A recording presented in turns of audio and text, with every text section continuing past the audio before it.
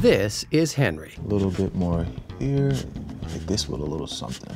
Henry is a photographer who just decided to shift his career from a full-time position to freelance. And luckily, he has already found a client. And boom, break time.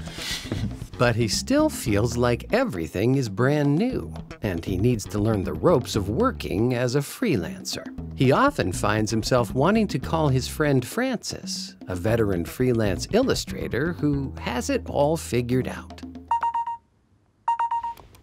Hey, Henry, how goes the freelance life? It's actually a bit better than expected so far. I already have my first client. I'm not surprised, knowing you, though freelance life can be unpredictable. I was actually thinking about that today. As a freelancer, how do you deal with unpredictable income and expenses? Well, going into this, you should always have an emergency fund saved. That way, you can cover a few months' worth of expenses should you ever need it. About how much savings do you already have? Regardless of his current savings, Henry should always aim to have 3 months of expenses saved as an emergency fund. This way, if he goes through a slower phase, he will be able to pay his bills and cover his living expenses. Super helpful stuff. Thank you. Hey, it's what we freelancers do. We look out for each other. Talk soon. You got it. Thanks again, Fran. Bye now. Henry now has a great plan for his emergency fund.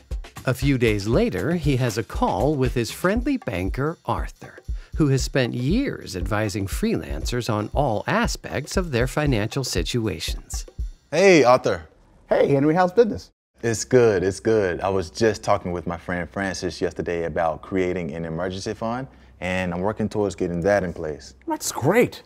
Now, expect the unexpected, you know. I mean, that's what I tell all freelancers and business owners. Now, you can't calculate how much money you will make, but you can't calculate how much you want or even need to make. Now, there's a simple formula for just figuring out self-employment costs. Now, are you ready for this? I'm ready, lay it on me. So it's total earnings needed equals desired salary, plus your retirement savings, plus health insurance, plus business or home office expenses, plus your taxes, plus marketing costs. That's it. You get all that? I got it. That's great. Good. Now tell me this. How exactly are you planning to charge clients? There are several options.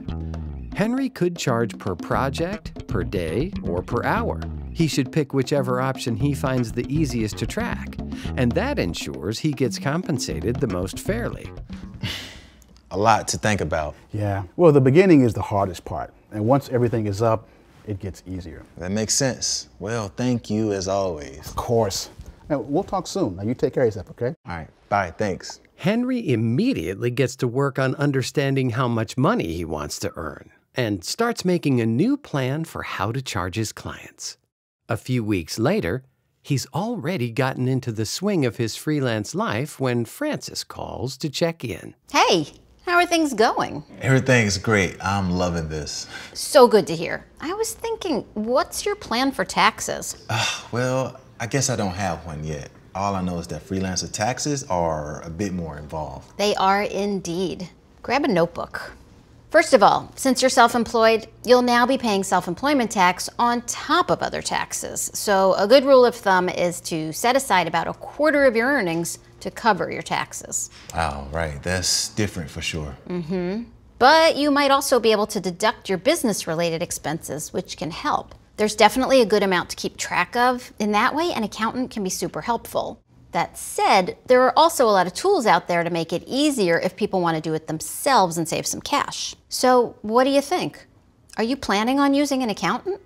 Either way, Henry will need to track all his expenses and learn how to classify them. An accountant could help him save time updating his records, but Henry should know the general process for submitting and paying his taxes.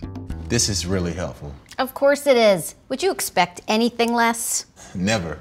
I can't thank you enough, Fran. Anytime. Don't be a stranger, okay? You got it.